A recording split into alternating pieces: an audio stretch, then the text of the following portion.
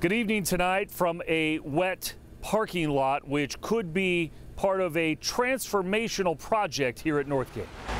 Cars could soon be replaced by skaters as part of an ambitious plan laid out today for the first time. This is the rink that's closest to our training facility. It will seat over 1,000 people. That's NHL Seattle's Lance Lopes announcing the group's plans for a $70 million privately financed practice facility and team headquarters at Northgate.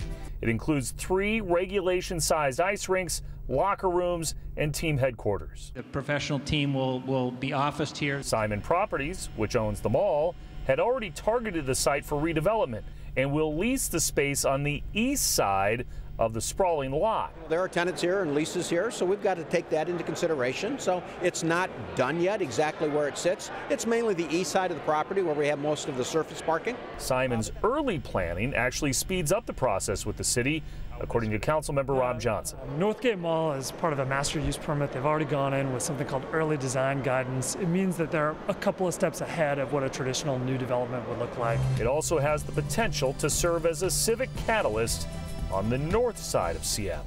They can walk to the transit station, and then with our pedestrian bike bridge to connect us with North Seattle College, it's going to be phenomenal. This is what we've been looking for in this kind of density in districts. A district that could be in for a drastic change if the puck goes Seattle's way.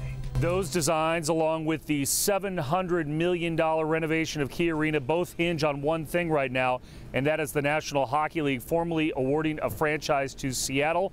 That is now expected at a meeting in December, and Simon's COO told us today if that happens, he can see demolition beginning here by the middle of 2019.